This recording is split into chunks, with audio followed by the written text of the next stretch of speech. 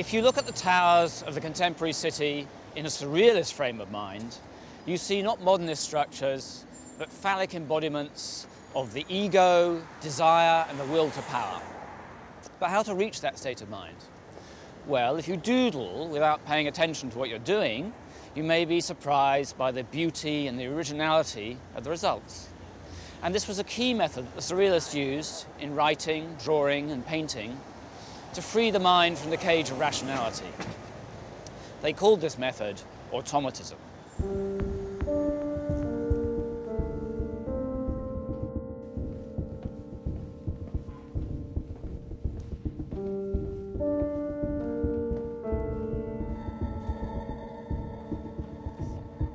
André Breton said that automatism, which is really important, this kind of central aspect to surrealism, is the operation of the mind freed from rationality.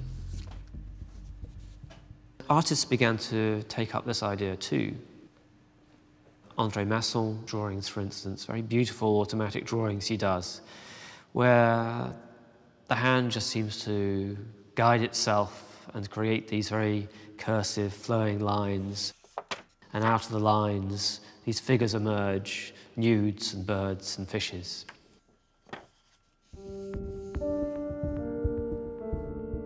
Joán Miró adopts a quite different style, one which is much sparer. Miró was one of the most famous surrealist painters, and for a time anyway, especially in the mid-20s, he was making work which was manifestly surreal. Miró would have us believe that this painting behind me, which is just called Painting, 1927, is an automatist work. He says that it was done, or works like this were done in prolonged trances, sometimes brought on by hunger. So his conscious mind is apparently not at work at all, and this is an automatic image, and thus it's purely surreal. But sketchbooks have since been discovered in which preparatory drawings for these things exist.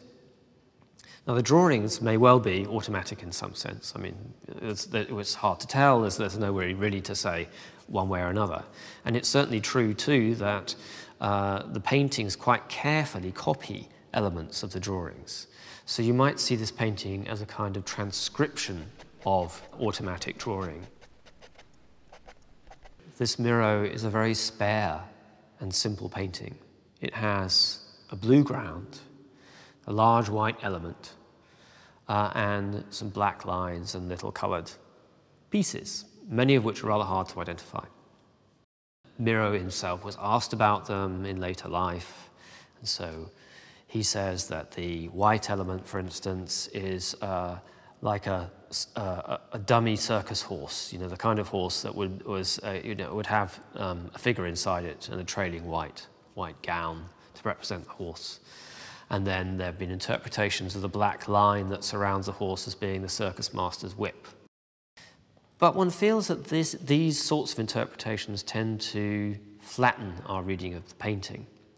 And certainly if you look at what Breton says about automatism, there's freedom on both sides. There's certainly the freedom of the artist in order to create these works, but there's also freedom for the viewer to creatively imagine their own personal interpretations, and also for these forms to metamorphise as that happens. Rationality cannot encompass them. You can only grasp them by surrendering to your unconscious. But this isn't pure romanticism because it's also backed by psychoanalysis, and in particular, the Freudian view of the way in which symbols work in dreams. And one of the things that Freud says, very insightfully, is that very often in dreams, one symbol will stand in for more than one thing. A figure may appear as a father, but may also seem to somehow have elements of the mother or something of that sort. But of course, if you can make an ambivalent symbol which embodies the two at once, then within that symbol you also have that surrealist poetic charge.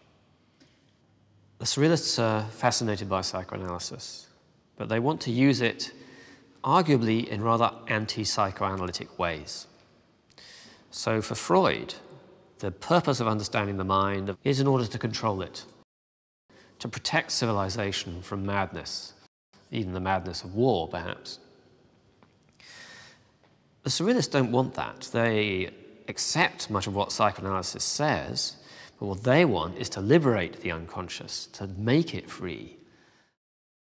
That's certainly the way in which Breton would like to see psychoanalysis operating. So not as something which is of any utility to anybody, certainly not something which can be geared towards curing mad people. Rather, we should be enjoying our madness and cultivating it.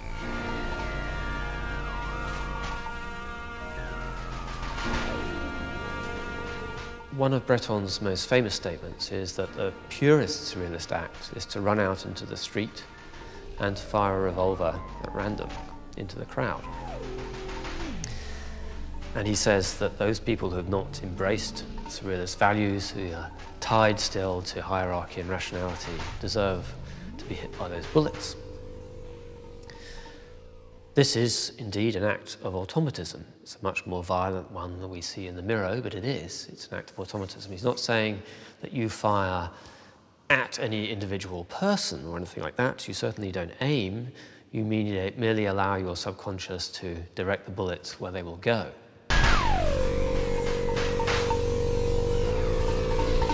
And this points to a surrealist romance with violence, in a sense, that they're certainly into liberating their sexual desires, but also their desires for violence and domination too.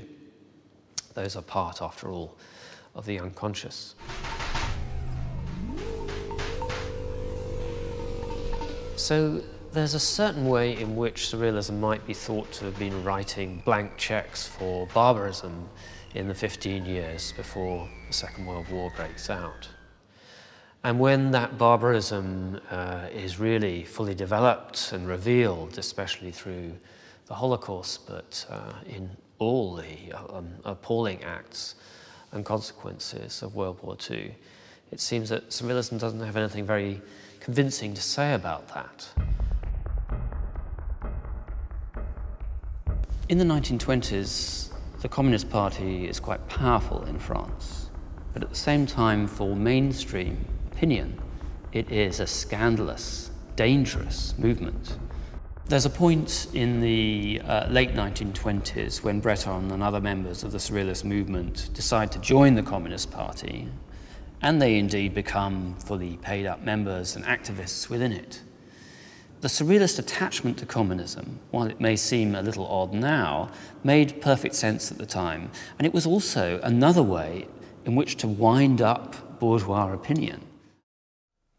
As the political scene became more polarized and political issues more urgent through the later 20s and into the 1930s, Surrealism became more explicitly politically committed. You can see this in the change in the names of journals. So the first Surrealist magazine was called the Surrealist Revolution. The second, this one, is called Surrealism at the Service of the Revolution. Quite a different matter. At the same time, contradictions and tensions began to open up between the demands of political discipline, collective action, and especially the demands of the Communist Party following the line of the Soviet Union, and the ideals of the freedom of the imagination, the freedom of the mind.